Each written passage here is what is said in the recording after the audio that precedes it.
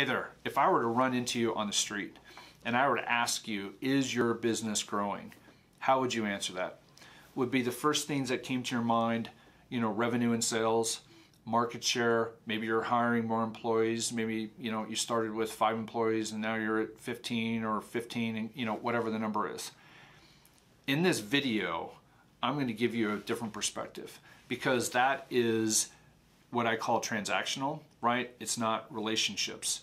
And I think businesses today need to be making a shift to help deal with supply chain, to help deal with lack of innovation, to help deal with employee retention and attraction. So stay tuned for that. It's going to be fun. Thanks.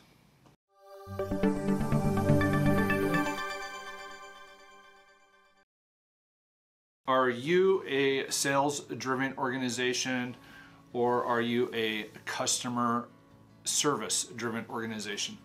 It's interesting. I have this conversation a lot with other business owners, and it's an interesting question. And I think what makes it interesting is they say that they're a customer service organization, right? And we see this all the time, right? We live in a world where we can pretty much say anything we want on a website. We can say anything we want in print and media, on social, and there's all these other things. But what really happens is, are we customer service driven or are we sales driven, right? Are we transactional versus relationship is kind of what I like to call it. So I want to talk to you about something that I've been trying to wrap my head around with, and I thought I would share it with you because it might give you a little bit of value in your organization as you sit in and try to understand what's going on out there right now, right? Because there are a lot of market pressures going on with supply chain, with trying to find the right people, hiring enough people, and etc. So I want to talk about 2 words. I want to talk about the difference between growth and progress. And so I think what I want to do is, I kind of wrote them down here, is get the Merriam definitions, right? So Merriam, I gotta find it here, hold on. Webster describes growth as an increase in something, right? The trees are growing, our kids are growing. Out here right now in Idaho, right, we've got forest fires that are growing. But progress is the onward movement or the gradual betterment toward an objective or a goal. And that's what I want to talk about, right? Sales driven versus customer service driven, right? So stay with me here for a little bit as I try to give us some context. You could say that the goal or the objective is sales, right? You could say that it's market share. You could say that it's margins, right? You're holding your margins tight. The thing for me is that enough? And one of the things that's going on right now is, a lot of organizations are having a hard time retaining employees or attracting employees. And the thing for me is your culture really transactional or relationship, right? Not just with the customers, but within your organization. And the thing for me is, what is it that we're progressing to do, right? Because if we're just looking at from a sales and a revenue, right? And if I were to go and you were to go and ask someone, listen, how's your business doing? And you were to say, it's growing, the connotation around that growth is what? It really is revenue and it's sales, right? Let's just be honest with you. And the thing for me is, what I'm trying to ask is that enough? Is that enough for our customers? Is that enough for our employees? And quite frankly, is that enough for our communities, right? And I think that over the past, few decades, we've really decided that we're going to be, a sales-driven economy. And for us, I think that we really need to sit down and reshape, and it's one of the things that I've been really cognizant about, is we're just not a sales-driven organization. We are a customer service organization. We have two customers in our organization. Number one, and first and foremost, the most important customers that we have are our internal ones, right? Our employees. The challenge I have for you is, and the question I have for you is, how are you serving your employees? If your employees are just showing up to get a paycheck and get benefits and get paid time off, is that enough? Is it really encapsulating the service, right, that you're trying to provide your customers? Because that has a ripple effect. If you take really good care of your employees, who are your employees going to take good care of? What's the ripple effect? Well, one, they're going to take good care of your customers. Number two, if you teach them and you lead them, they're going to be able to go home and be incredible parents. They can be great spouses. They're going to be good in their community and all of the things. That's one of the things that we do here with our vision statement, right? And I think it's important to understand that our objective, right, for our organization is not sales. It's bigger than sales. And our vision is technology is what we do. It's not who we are. Those guys out there through that door are really smart.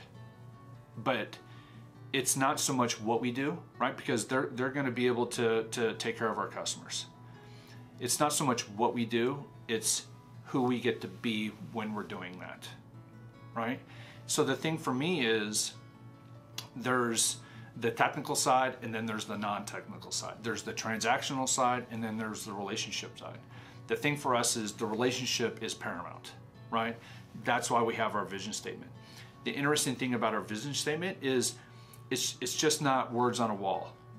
We go over that vision statement every week in our operations meeting. It's part of our DNA, right? It isn't the fact that we're going to fix the problem, right? It's how we fix the problem. Are we being kind? Are we being compassionate? Are we being respectful, right? Those are the things that are important to us. And the thing for us is during our operations meetings, those are the things that we talk about. We talk about how can we be better people.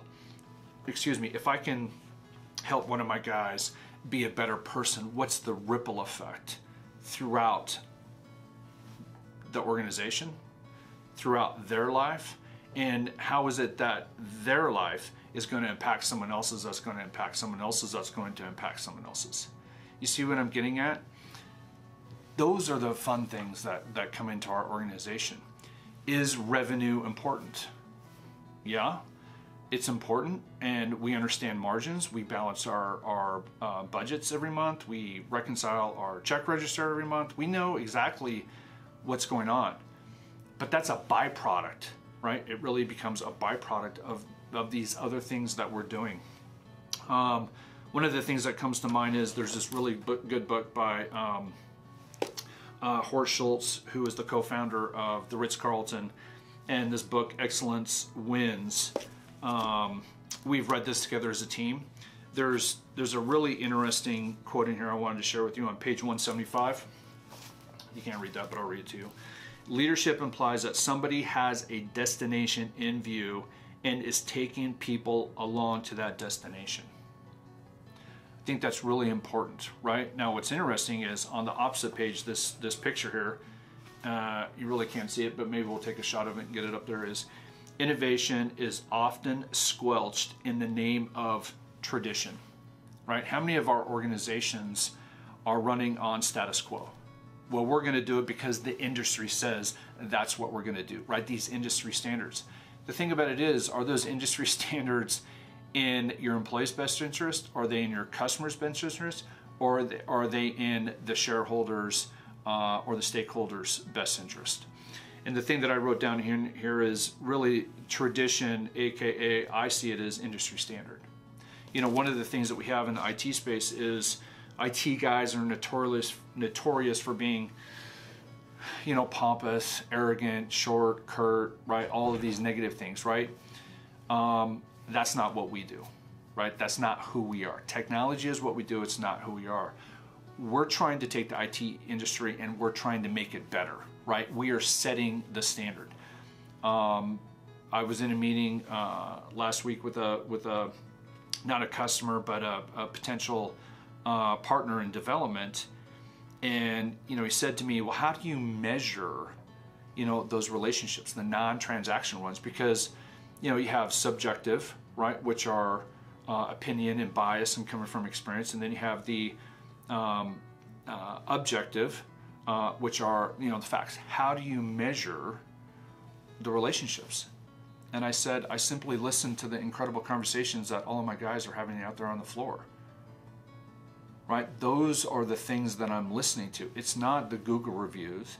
It's not sending a gift card asking for a testimonial on whatever platform that is. It's simply listening, right? It's simply setting the tone and the destination and the objective that isn't about sales, right? Our sales meetings, right? If you talk to Ben, who's really kind of been our first sales guy, we don't talk about revenue. He has no revenue goal. What we talk about is how are we bringing value, right, to our customers? How are we helping them progress, right? The other book that I love right here is called Demand Side Sales by Bob Moesta. And the subheading right here is Stop Selling and Help Your Customers Progress. The thing for me is not only your customers, but how are you helping your employees progress? So that's kind of the thing that I want to talk about. I think the mission statement is important, right? How many of your employees know what your mission statement is? Right? Do you have a mission statement? We have a very clear defined mission statement too. We keep your computers and internet running fast and secure. That's why you hire us, right? And if you talk about Michael Christensen or Clayton Christensen's book, Competing with, got it right here actually, Competing Against Luck. He'll talk about the story of innovation and customer service and the big hire, right? But then there are all these other little hires, right? Every phone call, every email, every interaction that your customers have with you, every interaction that your employees have with you. What are you doing to help them progress? Growth is important, right? But are we growing, or I should say, are we progressing? And I challenge you to sit down and say, listen, write this stuff down, right? Answer these questions. How am I helping myself progress? I always say this, you are the leader of one. How you serve yourself is how you serve others. How you serve others helps you become invaluable. And taking care of yourself has a dramatic ripple effect. So how are you progressing, right, as an owner? Maybe it's a business manager, maybe it's just employee. You are still a leader. You are the leader of one. So how are you progressing, right? How are you progressing as a dad? How are you progressing as a mom or parent? How are you progressing as a manager, right? How are you progressing as a friend, right? It's this destination. What is the destination? Your business just can't be about sales, can it? I don't know. That's for you to answer. Anyway, I just wanted to kind of share that transactions versus relationships. Is your business really customer service thinking, or is it sales driven? Is it transactional driven? Anyway, that's what I got. My name is Chris Adams, president of Smatitech, and I appreciate you, and I hope this was of value to you. Sit down, write those questions, check out these 3 books. They're incredible. If you have any questions, shoot me a note. My door and my email is always open. Thanks. Have a great day.